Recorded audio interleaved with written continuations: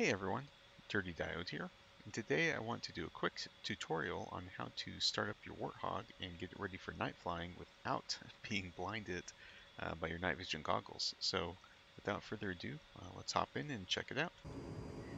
So for this tutorial, I've already started up the airplane with the auto start command, which by default is left control home. Now, if you've done it that way or you did a manual startup, either way, I do recommend checking out my other video on how to start up manually. I've got some good tips and tricks in there, so definitely check it out if you get a chance. Now, let's say you have started up automatically here, and you're in your cockpit and you're like, well, what do I do now? So let me, before I start showing you, let's go look at keybinds real quick, and I can show you what is good to either bind to your HOTAS, your keyboard, or just be aware of the default bindings. So if you didn't know, we have flashlights in the A-10. Left control, or sorry, left Alt L is the default, but on my HOTAS, I actually have that bound to a dial that I can push and I can rotate for brightness control, increase and decrease. So it's pretty handy. And likewise, night vision goggles, I also have that bound. It's right shift plus H by default, but I'll also have it bound to a dial that I can click and turn, which also gives me the gain up and down on the goggles, which is important if you want to get things comfortable so you can see what's going on. Now, I also have the ability to change your flashlight color to green and white, which can be kind of handy. And then also your HUD. There's a day-night switch that you can bind. It doesn't have a default, but you can bind that if you want, and I'll show you what that does, as well as UFC intensity decrease and increase rocker switches. So we will show you those here shortly. So let's say you jumped in and you want to get things started up so you can actually fly and have some fun. So turn on your flashlight. There's a big button right here for emergency flood. Now, if you've done your auto startup, everything's going to be nice because your canopy's closed and you can see stuff. But these green lights are actually on your canopy. So you can see those reason up there. I'll go ahead and close this again so you're not all deafened by the engines. But yeah, if it's dark, you did it manually, you wonder why it's dark, go ahead and close your cockpit and it should brighten up there. Now, over here on your right panel is your light cluster, light control cluster. And I'm going to go ahead and zoom out and I'll show what each one of these does. So if I turn off the flood, turn on my flashlight, engine instruments, there you go, auxiliary instruments, flight instruments, flood, and console. Now, since I'm going to be setting this up for night vision goggle flying, I'm going to keep the flood to a minimum, or off in this case, just so we don't have to deal with it. Some other things that the auto start does not do, you want to turn on your helmet map queuing system. You can go ahead and do that. Right click it to go up to the on command. And I'll show you how to adjust that here as well. So right now, yeah, you can fly with this. You can see what's going on and whatnot, but let's go ahead and tune this a little bit better, because if you're going to do night vision goggles so you can see what the heck you're doing out there, it's still a mess, especially if you are just staring at this as you're flying. Like, what are you going to do? So, each of these MFDs, let's hit these first. They've got day and night mode, so you can give them one left click, turn them into night mode. But even with night mode, they are pretty bright. Now, the TAD with the map, that one's really hard to do anything with. But let's say you're looking at a different page and you want to make these dimmer. So again, pretty darn bright. So you've got this symbology rocker. Now, you would think it's the brightness, but watch this. I'm going to turn the brightness down. And nothing. You can turn the contrast down. Nothing. What does it is symbology. This rocker right here. Symbology, when you turn that down, that will actually change the brightness. It will lower the brightness of the symbology items.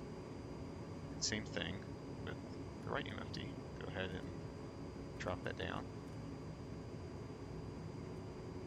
And now already a little bit more pleasant to stare at. Now, helmet mount queuing system. This one, you want to be able to, if you got this bound to your HOTAS, you can hit down with your coolie hat switch or your coolie switch. You know you've got it selected as a center of interest if you got the star here. So no star, star. And then using your DMS switch, you can go up and down, change the brightness. So you can go ahead and drop that down to whatever suits your fancy. Okay, coming back inside the cockpit here. So we've got a couple other things that are still bright. Your countermeasure system here. You can change that brightness by this knob here. Just click and drag it down. As well as this knob right here. Click and drag it down. Nice. A couple other things. So your CDU down here has a rocker. Make it dim and bright. And then finally is the HUD. Now a couple of these other things, steering, gear, I mean all those are going to go away once you're flying. Same thing if you're did manual or you're manually starting up and you still have some alarms down here. You know, those are going to be gone. But your HUD is a different matter here. So remember the day-night switch I was talking about? If you click it, you can actually change to night mode. In that night mode, you can get it without binding anything by clicking this button here. The other thing you want to look at here is the intensity switches. Now, again, I have these bound to something else, but you can increase and decrease these to your heart's content. It's nice for if you're flying during the day and you really got to crank it up because maybe there's a cloud or the sun or something's in your way causing it so you can't see it. But at night, you want to turn that down as far as you can because, well, you can kind of see it, especially the green. If you want to switch it over to the kind of brownish yellowish color, which is a little bit easier to see by itself, that one's a little bit harder to see in night mode through the goggles. So that one you can also dim it down far enough so it's easy to see, and it keeps pretty dim for while you're flying, which is nice if you do turn off your night vision goggles. So a couple things don't have the ability to change, or at least as far as I know. If anyone knows different, please leave a comment. But the radio down here, as well as the radio repeater and the clock, I do not know how to turn the brightness on those. So, like I said, if you know, go ahead and throw something out in the comments. Lastly, I want to talk real quick about your external lights, because we might as well, real quick here. So, by default, when you start up the airplane manually, you have the ability to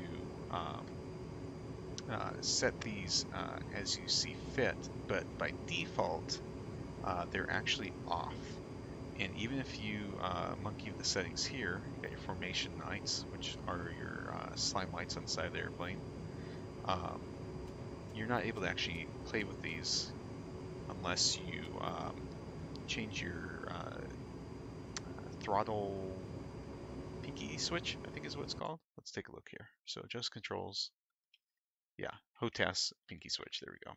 So you got aft, center, and forward. So if you start it manually, the default is center.